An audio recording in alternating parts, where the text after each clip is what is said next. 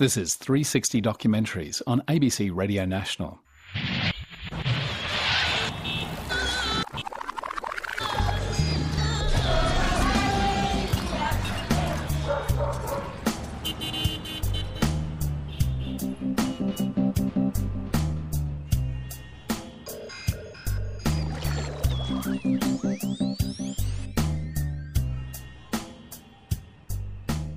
Hi, Brent Clough here. Welcome to 360 Documentaries.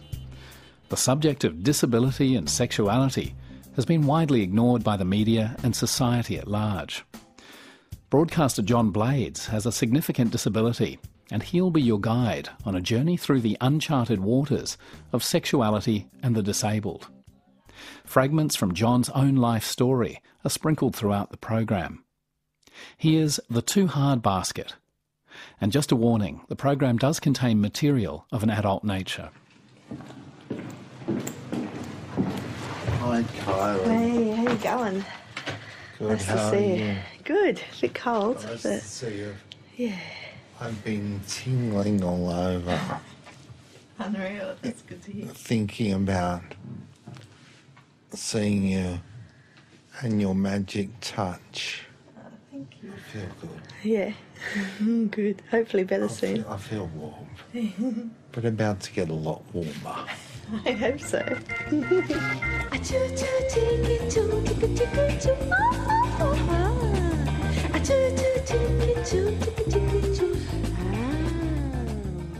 I'm 49 years of age, and I've been in a wheelchair for 16 years and a motorised wheelchair for 11 years.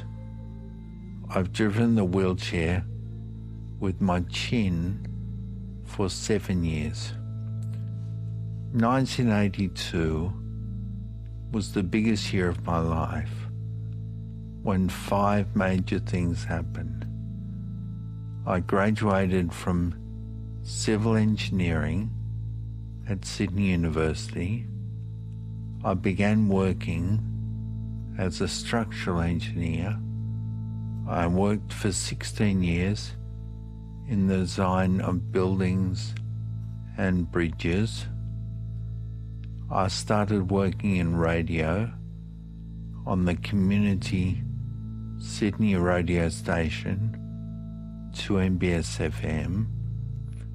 I currently co-present Background Noise on 2MBS FM once a fortnight.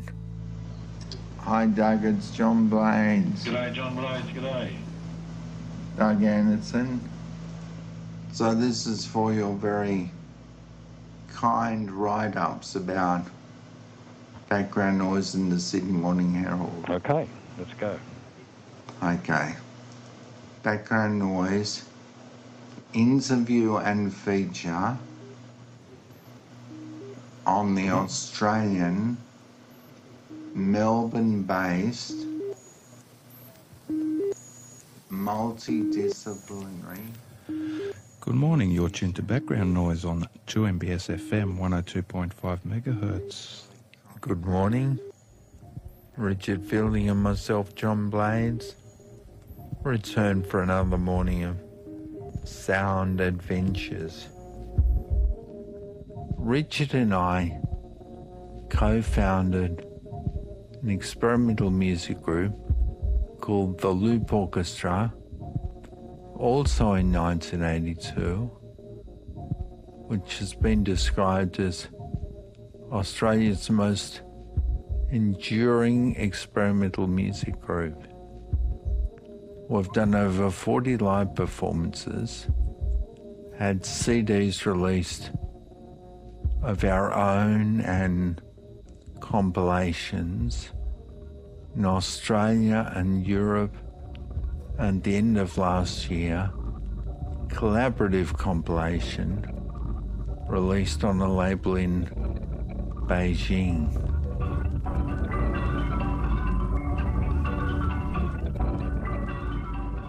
And 1982 was really a very big year for another reason, in that I was diagnosed with multiple sclerosis. This is a shock to everybody who's diagnosed with the condition. Probably less so for me, because I'd lived with my mother, who'd had MS for 25 years. So I'd learned to live with it, and I'd seen the way it developed in her. Hers was only ever very mild, never needed walking sticks or a wheelchair or anything. Now we're placing the sling above this slice sheet for John, so that we can place him into the commode chair for the shower, ready for the shower. The Home Care Service of New South Wales services me with all my personal care needs.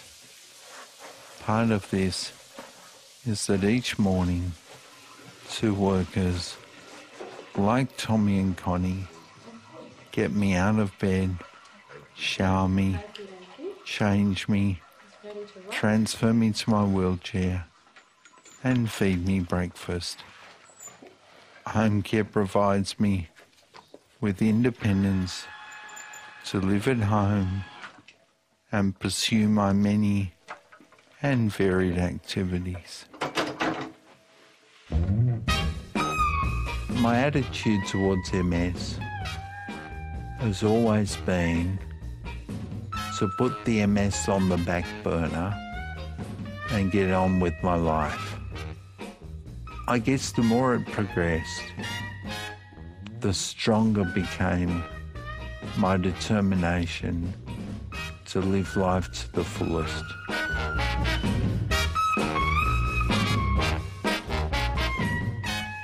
Kylie, as a way of introduction, would you please talk about the really very important work you do with people with disabilities? Well, I've been a sex worker for about 15 years now, and over time I started seeing more and more clients who presented with disability. So it's just kind of evolved over the years, and I really enjoy seeing all my clients, including clients with disability. I offer a range of services to all my clients, and my main aim is to be able to put a smile on their face.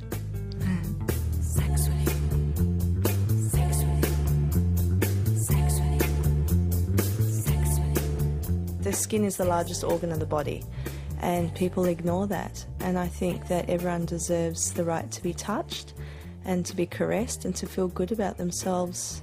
The important thing with my clients is that I don't necessarily ask what their disability is, but what their mobility issues or range is, and how I can best accommodate their needs during our session together.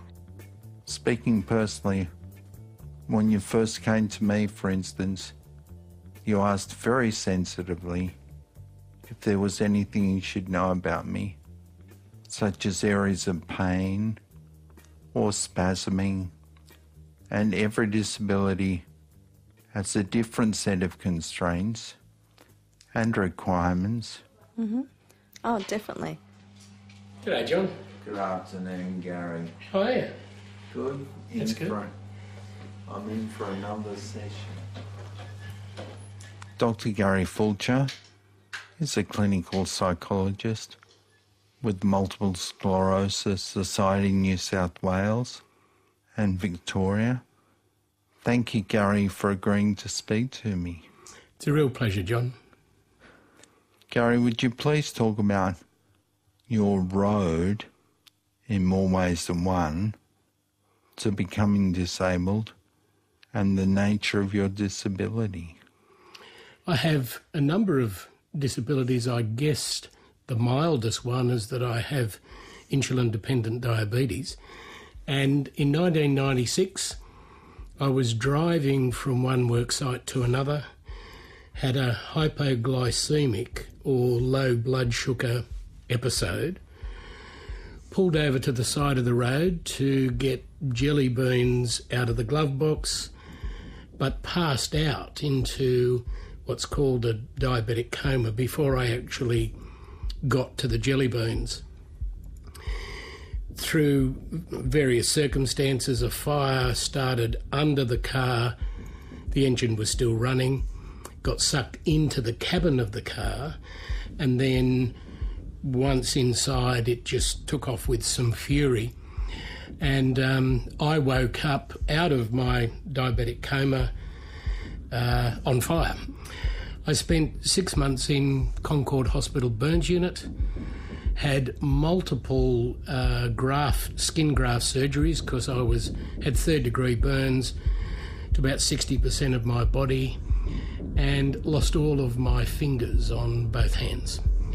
On my right hand, I have a very small remains of my thumb and my index finger, my first finger, so I can grip with that, and that allows me to be able to pretty much live independently. Yes, indeedy. So should we do chips anyway? Yeah, my word. Yeah, I'll give that a clean. Yep. Is this clean? Oh.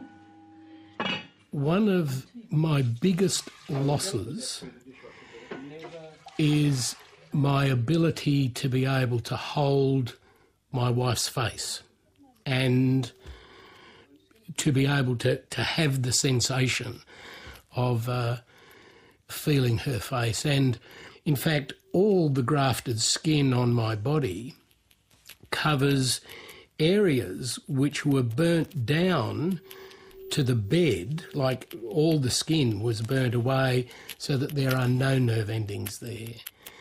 So touch for me is now very different. But I also have areas of the body where I don't have burned skin, where touch is quite usual.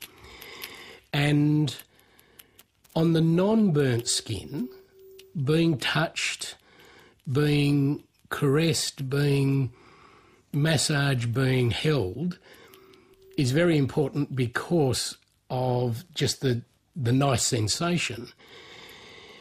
But touch on the grafted areas, on those not particularly attractive areas, is also very important because it actually says you're still okay, I still love you, I'm still connected to you, even though this isn't, the way you should be, I guess. Touch affects us. I think it can affect us right to the core of our being. When you open yourself up to feeling someone else pleasuring you, it's a very vulnerable moment. I think that the work we do touches upon lots of vulnerabilities that people hold, vulnerabilities around their sexuality, their ability to relate with others. Saul, thank you for agreeing to speak to me. And as a way of introduction, would you please talk about the very important work you do with people with disabilities? Thanks, John. I came into doing sex work from a massage background, so I already had a really good understanding of the therapeutic benefits of touch, from the work I'd done with massage clients. And I've certainly brought that into my work in the sex industry. So I come from a nurturing place, a place where people come to receive touch for pleasure, which bolsters not just their physical systems through the benefits that you get from massage, but also psychologically, the sense of closeness to another person, to sharing your sexual interests and desires and to play. It is an intimacy that I think really strengthens people's self-esteem, which can often be negatively affected by people with disability. The chance to interact with someone who's not judging you, I think brings its own benefits.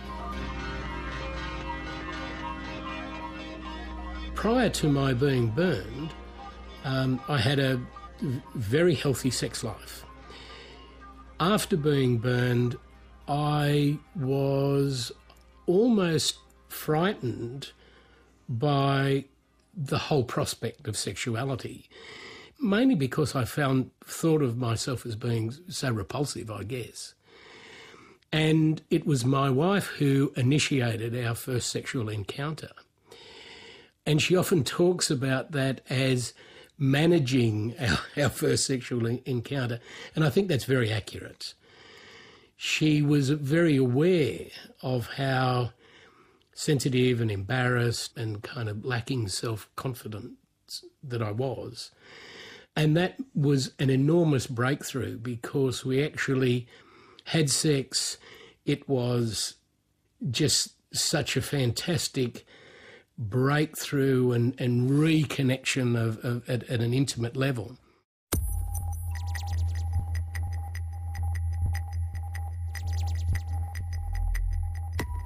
In my case, the MS hasn't damaged the nerves on my skin. Sensation is normal. If you prick my fingers or feet with a pin, I can feel it for sure. The holding hands and the slow touch is just as important as, intercourse. And for a lot of people, the actual penetrative sex is, such a small element of what we provide. And for some people, it's got nothing to do with it. I have some clients where they can't feel from below the nipples. So they may get erect, but they can't feel anything. They like to watch, and they're incredibly sensitive from the nipples up. And so you can have 2 hours where you are touching someone and rubbing your smooth skin up against theirs, or using my long hair and just gently tickling them. And it's slow and it's sensual, and it's got nothing to do with penetrative sex, but it's some of the most sexy, erotic experiences that you can have. And it makes it a much more pleasant journey, I think, when you're not striving always just to have an orgasm. I think that can be very distracting from the journey of pleasure of interacting with someone else. My close friends, like Duke and Justine, provide me with great support in my life. And would you like some beans? That's a scallop. I'd like to try one of these. What way I'm going to go, I want to go and see the current exhibition at Gallenbach Outside Art Gallery. Oh, yeah. French outside artist called Jared Sendry.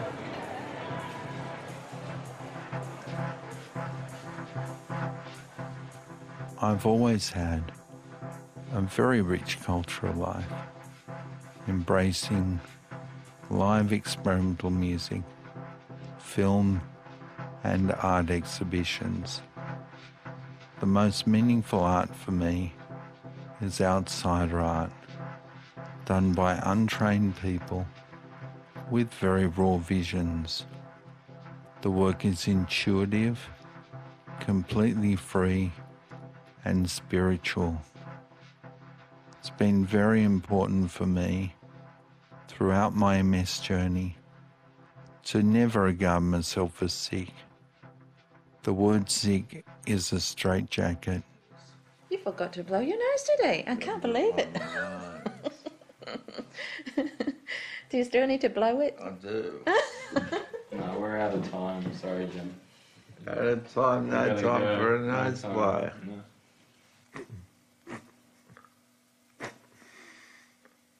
Getting someone to blow your nose for you, it seems like a small thing, but it's actually symbolic of what you're giving up, the independence that you're losing. I'd love to be able to brush my own teeth and blow my own nose, but I have these lovely carers that do it for me. It's a real bonding experience. 8 years ago, I was suffering what 70% of people with MS suffer, which is depression. I'd fallen into a hole of depression because I was really at the point where I wondered what could possibly happen next with the body, with the legs, the arms going. New people who'd lost their speech, their swallowing, their eyesight, their neck movements. I thought, my gosh, if any of this happened to me, it would really be the end. And I didn't want any of that to happen. So I spent time actually during the day,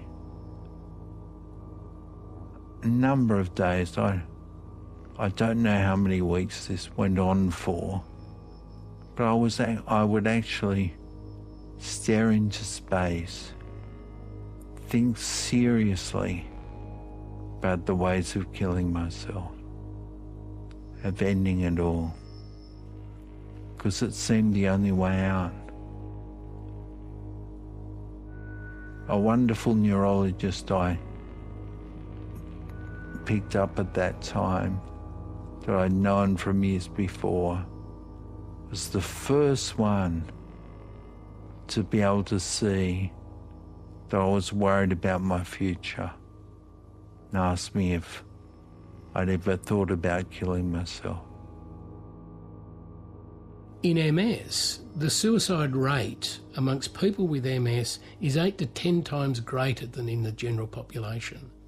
And so I often work with people who are very depressed and sometimes suicidal. Interestingly, in the discussions with those people, almost invariably, there is a discussion about sexuality. There is a discussion about loss of intimacy, not necessarily with their romantic partner, but with other people, friends, family, the fact that people now don't touch them, or they touch them in different ways, and so forth. And this, of course, adds into that depression, that self-image, the sense of self-worth and value. 7 years ago, my discovery of voice-activated computer and the internet opened a whole world to me and helped pull me out of the hole of depression. I'm just feeding John his meds, his medication and vitamins and stuff. And in 2001, I read a book called Taking Control of Multiple Sclerosis by Professor George Jelinek. This was a revelation for me and a clear way forward. In the book, he showed that a low-fat diet and natural vitamins and supplements would arrest the progress of the MS. My MS immediately stopped progressing. favourite, flaxseed oil. Tastes beautiful. Yeah. It's what you call really taking control of multiple sclerosis. I've regained little bits of movement in my arms and fingers. Hard as you can. Go, go, go. Squeeze, squeeze, squeeze, squeeze, squeeze, squeeze, squeeze, squeeze. And relax. Good one, John. Peter Sharp is my physiotherapist. Okay, now let's see what you can do with your thumb. Trying to bend. Very fine movements. Trying to just bend the thumb down. And relax. I've never seen that much movement of that thumb. It's incredible. About 3 years ago, with Kylie, we discovered together sexual reawakening, when my erection and ejaculation returned after having been in the wilderness for 23 years.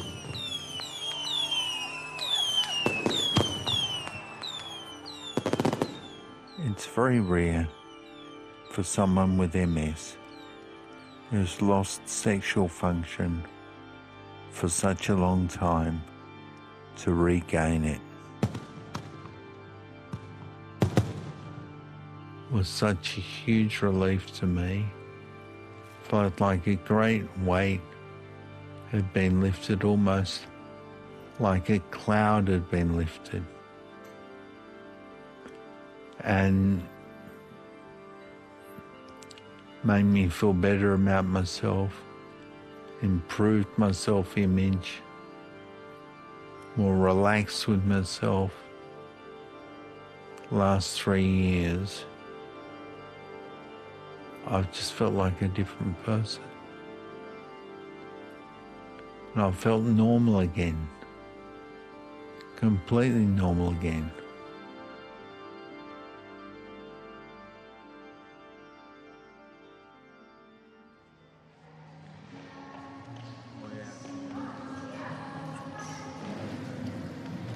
My taxi driver, Ali, is really my road to independence in more ways than one.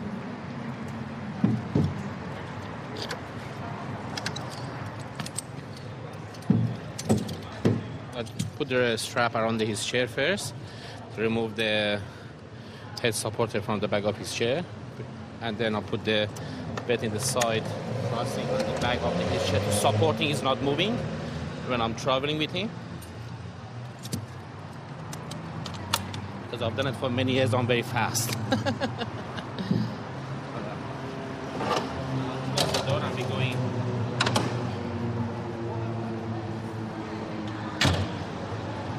I like my job, I love my people to work with them, and people, I don't know, maybe they like me and they listen to me what I say.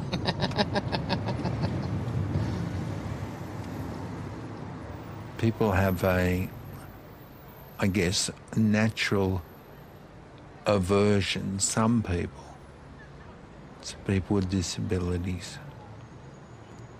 Like, I know I've been out in public and I've needed a hand with something and I've called out, "Excuse me." Very often people just ignore you.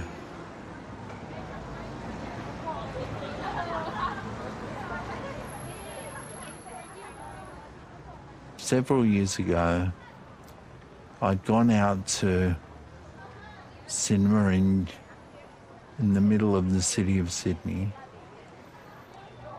and in my motorised wheelchair with the chin control, on my own, I often go to films on my own, and I always feel quite pleased with myself when I go on my own to a film, and I feel like it's an achievement to be able to do all this with no movement below the neck.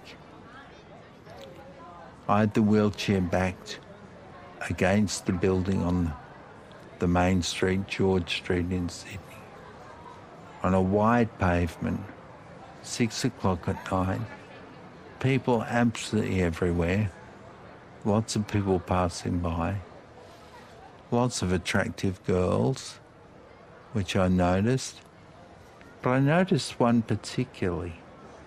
I can still see her to this day. Needless to say, I'm still looking for her.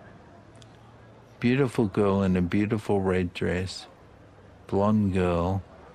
She was standing at the traffic lights, talking to somebody, and I, of course, was looking quite fixedly at her. Don't know whether she saw me looking, but anyway, I saw her rummaging in her bag. I must have turned my head for a split second because I was looking at her a lot, almost hypnotised. And in that instant, she rushed over to me, left $3 on my tray, raced off across George Street. No word, no nothing, no chance for me even to explain, I'm all right, I'm not looking for money. She'd gone. And yeah, I think I would have preferred one of two things. Kiss on the cheek, or if she'd offered to buy me a drink.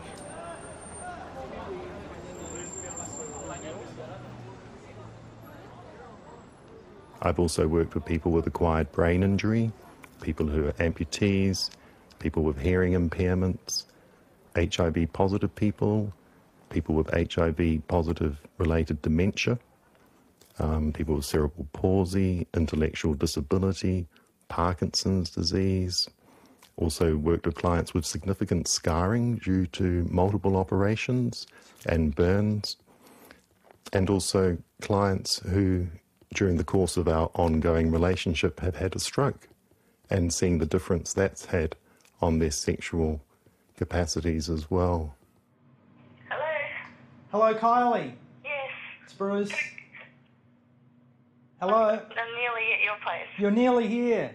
Yes, yeah, I'm literally at your front door. Oh, right. So you'll come round to the back, won't you? Yes. Okay. See you in a sec. See you soon. Bye. Okay, bye. She's on her way. The person who's most important in my life is my wonderful brother Bruce, whom I live with, is my principal carer, works 5 days a week, one of the army of unsung carer heroes. I tried calling before, but it was ringing out, so... Yeah, you use the computer phone. Oh. Normally the hand phone you use, isn't it? But I did the last one that got dialed, sorry. That's all right. Go through? Come on through. Okay. When I speak at different, say at a university or at a conference, sometimes I ask people and say, well, in the last week, who here cuddled up to someone, or who here had sex, or who here masturbated? And, the brave people put up their hands, and I say, and who here in the next week will be doing any of those things, or you think you would like to? And then I say to them, well, imagine if you had to tell 3 other people, including, say, your mother, that you were going to do that, and you needed their assistance to be able to do that. And people are like, oh, no way. I'm like, well, put yourself in other people's shoes, because that's what some people have to do. And it's wonderful that the parents that I have met through my interactions with my clients have been fantastic, and they've had to bite the bullet, and they know that their children, who are grown children now, they're grown adults, are having sexual interactions with me. And sometimes in the other part of the house. They make a cup of tea, they leave us alone, and then it's all quite fine. And it's wonderful that they are able to do that, and I hope that the rest of society can catch up soon. I know people who are quite fortunate, whose mums actually support them going to see sex workers and will sit in the waiting rooms of brothels waiting for their son or daughter to finish an appointment.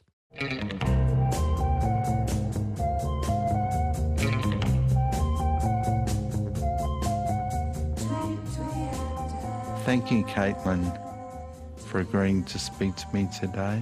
Not a problem at all. Would you please talk about the nature of your disability and how long you've lived with it?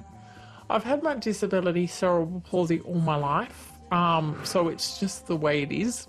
I'm 31 years old, and like everybody else, when I was a teenager, I wanted to know the issue of sexuality and body image. It came up for me like it does everybody else. I walk with crutches.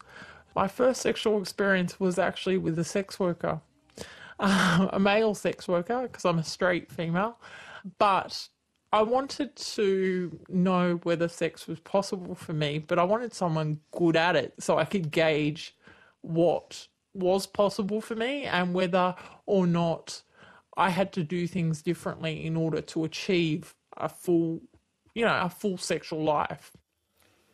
I think really, and you'd probably agree, there must be many people with disabilities who are denied sexual expression due to lack of information and or opportunities.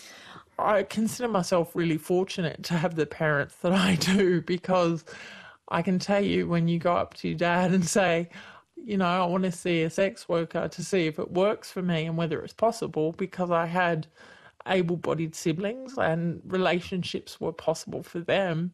You know, I was concerned about doing it, but it was a journey for them and it was a journey for me, and it was hard to find a male straight sex worker.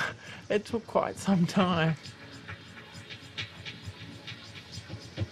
Kylie, I'm going to return to something about the experience of clients with disabilities that you've seen when it's been their first experience of sexual freedom, if you like. It's been a great honour to be able to sometimes be the first person that has ever been able to really touch someone or caress someone or hold someone in a way that doesn't involve, you know, washing or bathing or taking someone's temperature or undressing or dressing them. All those things are mechanical acts where you're physically touching their body, but it's not looking at the person as a whole.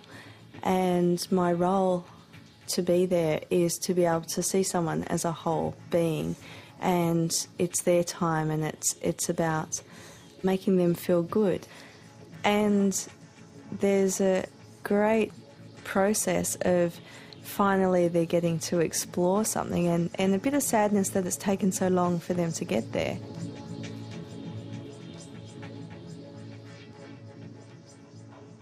People with disabilities have more difficulty in forming so-called normal relationships.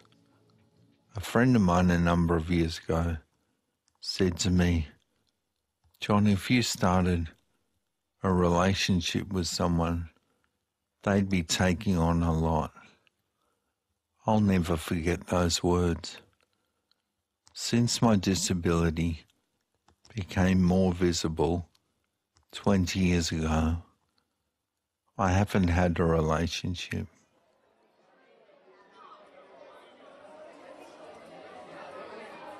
It's really funny because I can sit in a bar and people will talk to me, and when I'm sitting down, people can't tell that I have a disability. And then when I go to the toilet, because I walk with crutches, they'll see the crutches and they'll either run in the opposite direction or they'll think that they need to care for me. So it's this whole thing that you either get people that are really scared or apprehensive about being connected or attached to somebody who has a disability, or you get people who want to care and look after you, and I don't want to be seen as needy, and people with disability don't want to be seen as needy.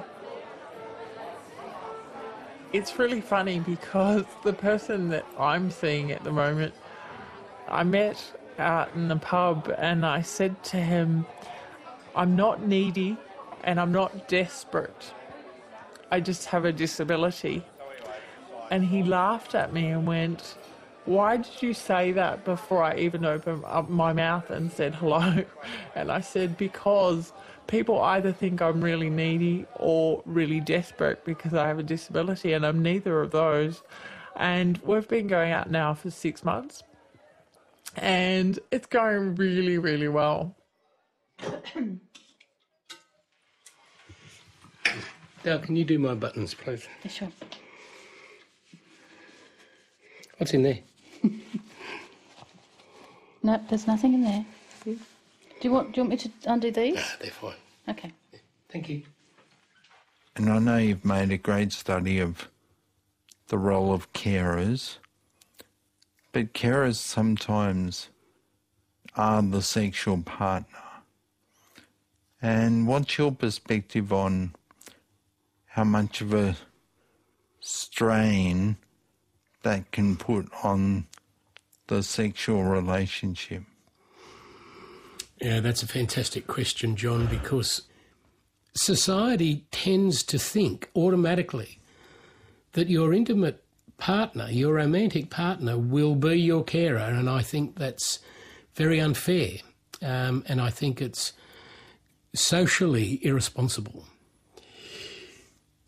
As the needs of people with disabilities increase, the role of their partner, their sexual partner, their romantic partner, changes to a functional role.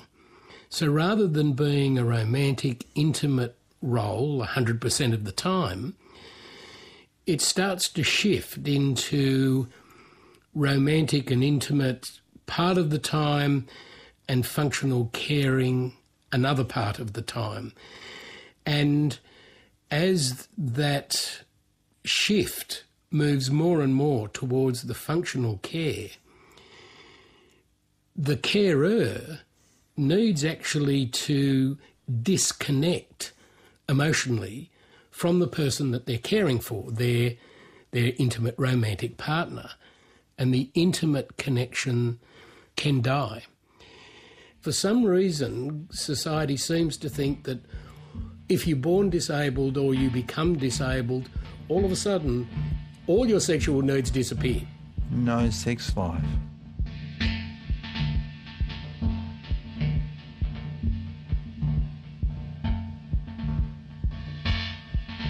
My first client was in a wheelchair, and when the booking was made, no one had informed me that my client was a paraplegic. And when I arrived at the door, I was very surprised, and I wasn't quite sure how to handle the situation. I think at that point, I don't know that I'd even had a conversation with someone who was in a wheelchair, because back in the early 1990s, there wasn't very good accessibility around, so lots of people in wheelchairs you just really didn't see very often. But he was a great teacher for me, and he taught me lots of things like that. He had a varied sexual appetite. It happened that his wife was overseas and his girlfriend was out of town, and that's why he had hired me to come along. So, it was quite an eye-opener to the diverse sexuality of people with disability just with the first client. Saul, would you tell me about the voluntary organisation Touching Base? Touching Base began in late 2000. People with disability were wanting to get access to sex workers who weren't going to treat them with prejudicial attitudes, and sex workers were looking for training. We have a referral list of sex workers who have done our training or who are experienced or willing to work with clients with disabilities. That's a very important part of our work, helping people to connect. There are also important occupational health and safety aspects, like how to work with condoms and catheters if people have a catheter, or how to help a client fall safely. So there's a whole range of different aspects that we cover. It's timely. I think that as society matures, and I think we are in a maturing society, it has the capacity to deal with things that were before in the too hard basket. And hopefully that's what Touching Base is doing. We're dealing with a lot of the issues that people have felt previously were too hard. And as a friend of mine said, why should you be deprived of sexual experiences just because you're disabled? Sex sells everything, but when you're actually selling sexual services or people are wanting sexual services, then suddenly it becomes the too hard basket.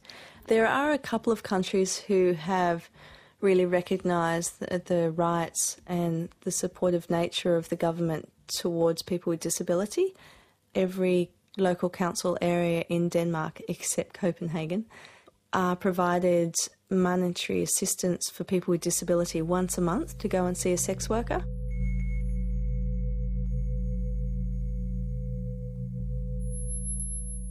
I remember one of my clients who I saw who had significant disabilities, including he couldn't speak. We used a form of sign language to communicate. It was also a really important opportunity for this client to explore their sexuality, because their only previous sexual encounter had been with a carer who had raped them to the point where they had been hospitalised for the damage. They required surgery to recover from this abuse. So working with this client was a real opportunity to help someone to rewrite the past. This was their opportunity to explore what they wanted to explore, where they had the control, and that was really quite a magical session. Caitlin, do you know of any other disabled women who've used sex workers? No, I don't personally, but I can imagine it's a really hard thing to do, particularly if you're a straight female, okay? And finding a female sex worker who would be willing to see a female as well would be difficult. Women are still afraid to pursue the idea and to look at it. They sort of press it down and think it's not really an issue. We're supposed to be nice and well behaved and polite and genteel. That's not an issue we're not supposed to explore.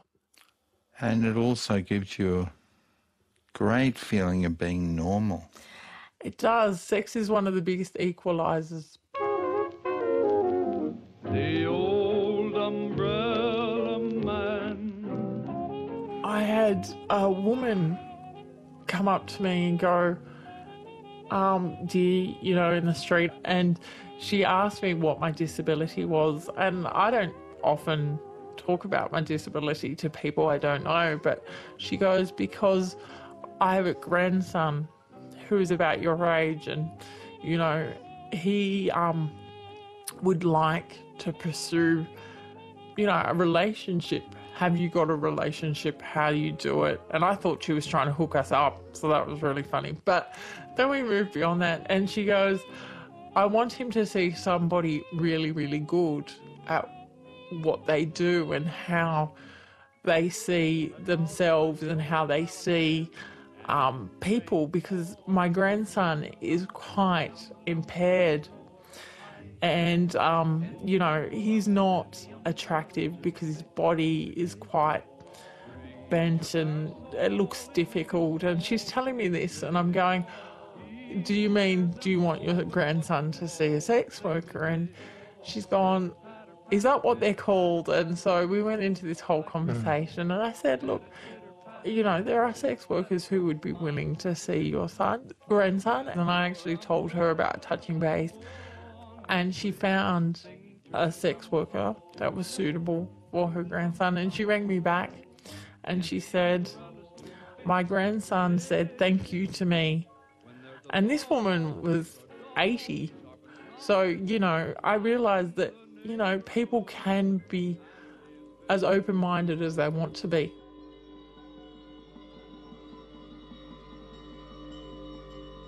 Gary, why do you think the subject of disability and sexuality has been ignored for so long by society, media, and organisations? I think society has enormous trouble being able to talk about sexuality. So you have two kind of shameful taboo areas, sexuality and disability. And so when you try to combine sexuality and disability, again, as you said earlier, double barrier. And if you throw homosexuality in there, well, you know, you just add to the mix. Triple barrier. Triple barrier. In the United Nations Bill of Human Rights, the issue of sexuality and the need to be able to express sexuality is quite clear, and yet, if you're disabled, that is taken away. That right for sexual expression is eradicated by community. And I would hope that able-bodied people can start to have a sense that it's important for them to help the person with disability to be able to express themselves sexually and to feel comfortable about that. When you're actually talking about people having sexual relations or sexual interactions, people get very prudish. And it's only in recent times that people with disability haven't been seen as asexual, or the other myth is that they're, sexual deviants. And people don't want to think about people with disability as sexual beings. And the people that we're talking about are adults, grown men and women, that have every right to be touched and caressed and have a smile on their face. And who are we to stop people from enjoying such basic things as what you and I do? I essentially can't move anything below the neck. But there is certainly a lot of life to be lived from the neck up.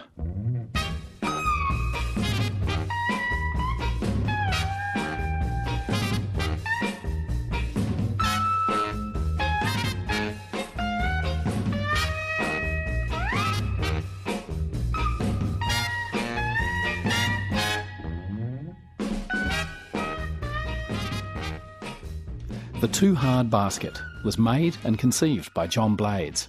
Technical production was by Timothy Nicastri, and the executive producer was Claudia Taranto. And on the 360 Documentaries website, you'll find lots of extra material related to the program to download or stream, including longer interviews with the people you've just heard, Dr. Gary Fulcher, Kylie, Saul and Caitlin.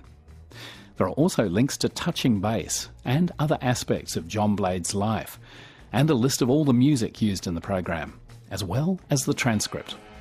That's all at abc.net.au/rn/360. And we'd love you to leave any comments you have about the program there on our website too.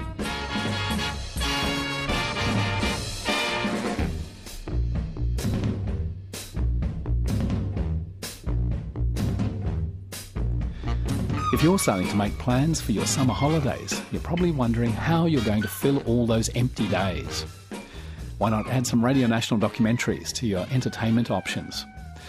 We've made it easy to choose which ones to download to your MP3 player on our site called BeachPod. They're sorted into tantalising topics like mavericks and ratbags, landscape, writers and artists, or travel. There's something there for everyone's taste. Just look for the BeachPod link on the Radio National homepage. And I hope you can join me next week on 360 Documentaries for a very different Christmas experience in Cuba, a place where Christmas has always sat oddly with the communist regime. There are plenty of conga lines and queues, and you'll meet Ioani Sanchez, who blogs about life in this paradise of contradictions. Last year, Time magazine called her one of the 100 most influential people in the world. I'm Brent Clough. Catch you then. But stay tuned to ABC Radio National for Poetica.